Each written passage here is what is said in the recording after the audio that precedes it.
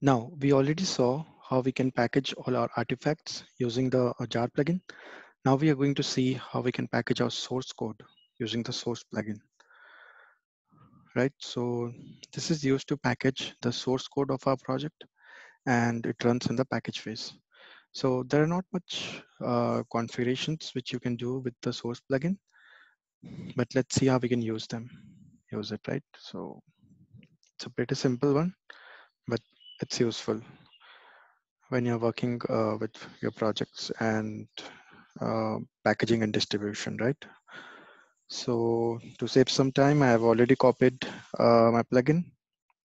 Now this has got some executions uh, and a phase called verify. So in the execution, we are doing attach sources and phase is verify and goal is jar no fork, right? So it's going to execute this goal under this verify phase.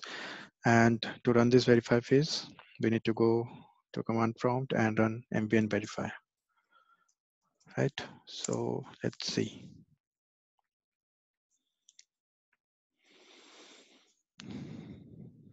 Okay, it's running all the different phases and it ran the goal jar no fork, right? So let's verify this. Go to the target folder and now you should see some additional jar file, right? So this is our normal jar file, which is the 1.0 snapshot, and this is the snapshot sources jar file. So two types of jar file are created for distributing your sources and artifacts for your project, right? So these were all the plugins which I wanted to show you in this module.